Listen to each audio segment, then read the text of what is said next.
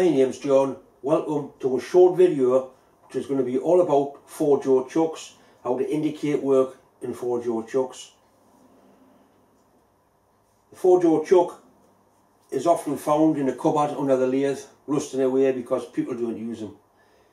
If you're using a 4-jaw chuck all the time, you won't need to watch this video because you'll be able to set up a 4-jaw chuck very quickly indeed.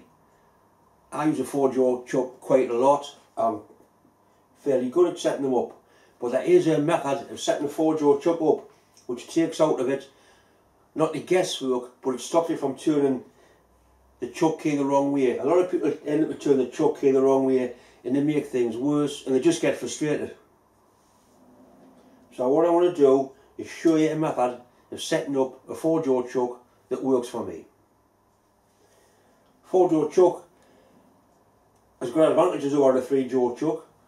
Obviously you can grip things that aren't round, you can grip regular shaped items in it.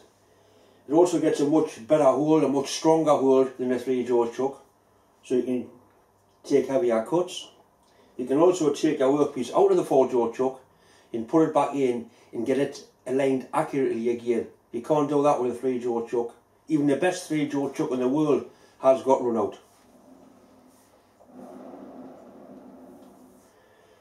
I've got a job here that needs to be set up very accurately. It's a little stub arbor. I'm going to make a centre out of it for my dividing head.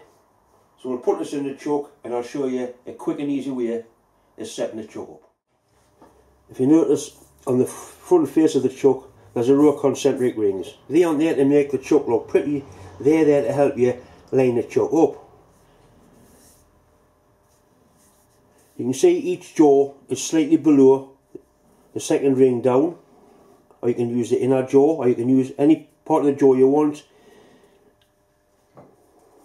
So I've adjusted the jaws so that's a slack fit in there.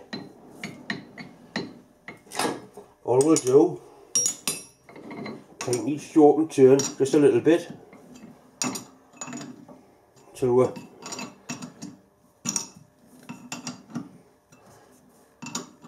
right. We've got a little nip on each jaw and you can see it's running out. It's not running out much, but it is running out.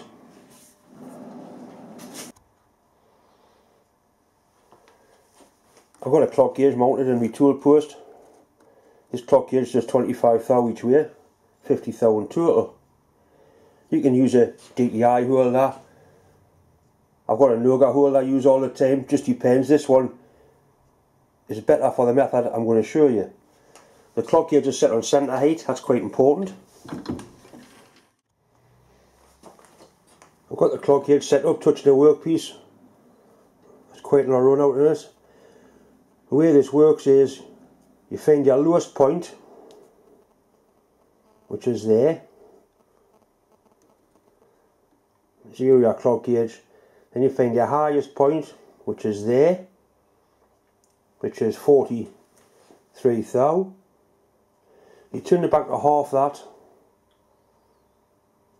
which is 21, there, then re-zero your clock. You turn the chuck forward until the next jaw, which is that one, is lying level with the lathe bed. You tighten this jaw. It's easier to have 2 chuck keys, so we'll loosen the back one off.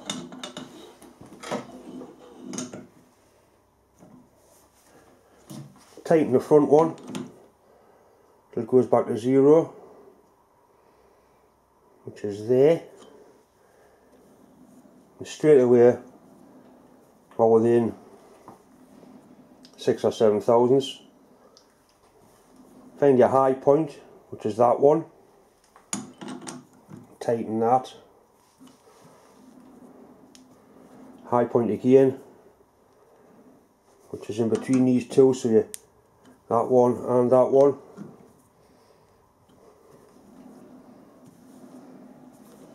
We're getting near now. High point again, which is that one.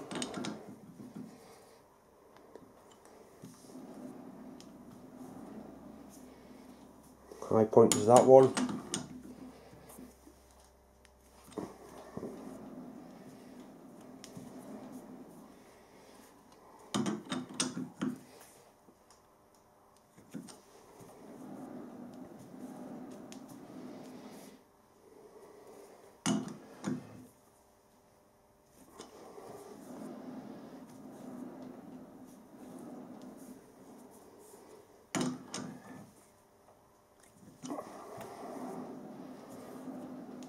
One slightly too far.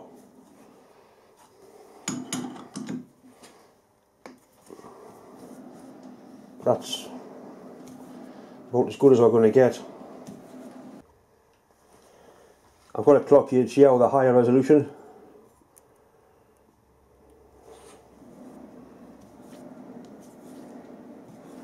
Each big division is 1/1000, and you can see that's moving probably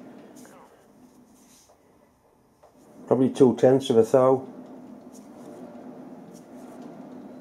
You wouldn't get a great lot better than that. That's the high jaw there.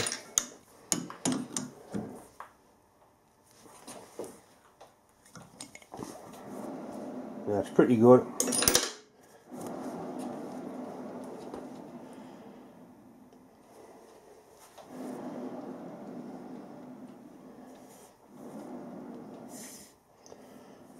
As you see around here, that's the dog's bollocks. With the jaws moving independent, you can have the jaws in different ways around. I've got that two, those two one way and those two the other way, depending on what you're trying to grip. I've got a bit of square stock here and I want to centre that hole so I can bore the hole bigger. There's a very quick method of getting this in the chuck really accurately. You line it up by eye, that looks about the middle there, so we'll turn like that, so we know we're somewhere near. Right, all we're going to do is bring in the tailstock centre into that hole.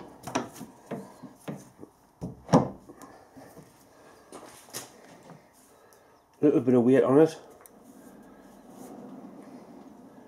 Then we'll gently nip up each jaw till it's just touching. 1, 2. You see I've got the other two the opposite way on.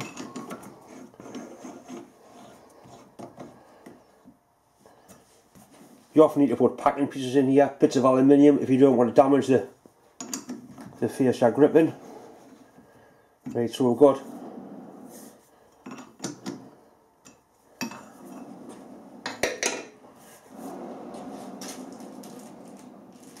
basically it held in the centre. Right, next thing is to put a centre into the hole I've already got and put another tailstock centre into the hole on the back of that one.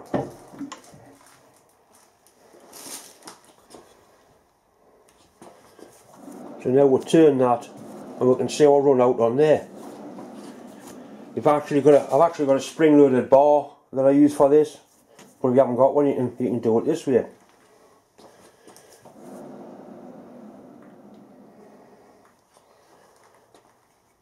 So we'll put our clock gauge on again.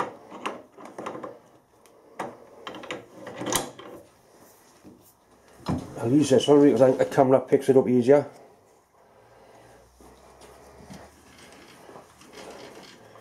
Obviously the closer you get to the job, the more accurate it's going to be, but for the sake of the video we'll do it on there. Right, the same method as before. Find our lower point, which is there. Zero the clock on the lower point. Find a high point, which is there, 11th thou, half that, 5.5. Zero the clock again. Turn it forward to the next jaw, which is that one. Tighten that back to 0. That's within 2 thou. Find our high point, which is that one, which is that jaw there.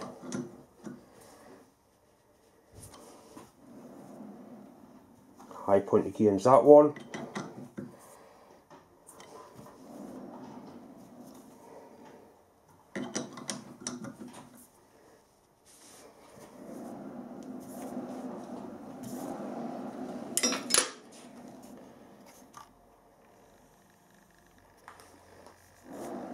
That's very near. I point that one.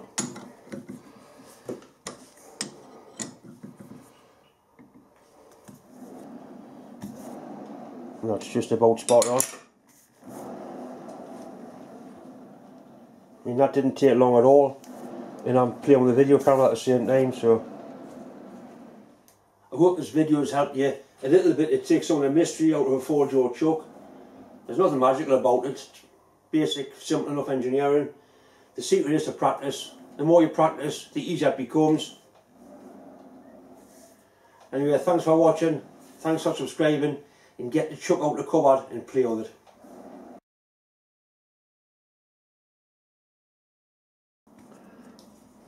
So we'll use the same procedure as I used before. We'll find the lowest point, which is there. Turn our clock gauge to 0. Find our highest point. That is the highest point, you clown.